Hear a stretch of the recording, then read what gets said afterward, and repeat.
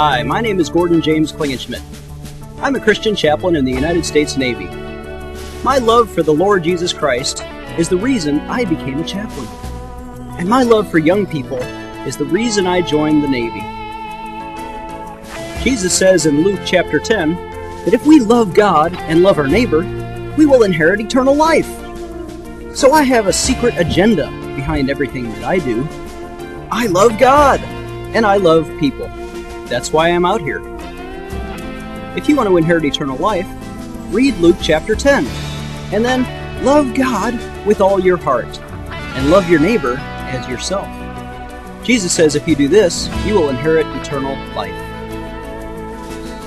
You know, in Matthew chapter 28, Jesus commands us to go and make disciples of all nations, baptizing them in the name of the Father, and of the Son, and of the Holy Spirit, and teaching them to obey everything that I have commanded you. You know, teaching people to obey Jesus is the biggest part of my job as a Navy chaplain. When I'm out to sea, I lead morning devotions every day. And I teach Bible study every evening. And then I say the evening prayer over the ship's microphone every night. On Sundays, I get to preach at 2 different worship services. My favorite thing to teach others is to obey all the red words in the Bible. You know, the words that were spoken by Jesus himself. And I get to travel all over the world while I do this. My life as a Navy chaplain allows me to live Matthew 28. In Luke chapter 9, Jesus said, "If anyone would come after me, he must deny himself and take up his cross daily and follow me." You know, serving in the Navy is hard work, and it requires daily self-denial. Sure, I get a lot of great opportunities like sailing aboard ships and flying in helicopters, and I hope someday to get an assignment with the Marines or the Coast Guard. But like most sailors, I often have to work very long days. And sometimes we're deployed away from our families for up to 6 months at a time. It's a very big sacrifice. It's not all about personal pleasure out here. But these sailors carry their crosses, and they live a life of self-denial. These young people are the best America has to offer. And I'm very proud to wear the same uniform that they wear.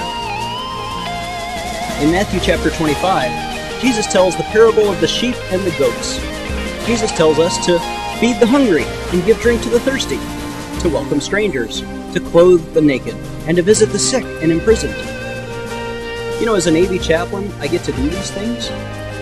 In fact, the reason I flew to the USS Nimitz today was to visit a sick sailor, and to pray and read the scriptures with him. Sometimes we pull into foreign ports, and I lead entire groups of volunteer sailors on community relations projects. This month, I led 2 teams in Italy and Spain, volunteering with yard work at a children's school and painting a drug rehab youth center. It's a lot like doing missionary work.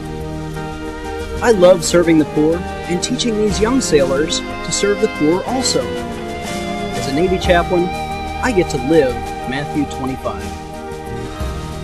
So this is my life. Being a Navy chaplain allows me to live my Christianity. I can love God and people. I can preach the gospel and teach the Bible. I can travel the world. I get to practice self-denial and live a life of sacrifice.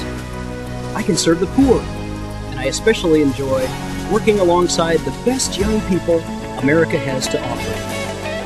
You know, serving as a Navy chaplain, I think, is the best job in the entire world. But then again, serving the Lord Jesus Christ is even more rewarding. Do you love God with all your heart? Do you love your neighbor as yourself? Then follow me as I follow Jesus Christ. Talk to a recruiter about volunteering for military service to your country.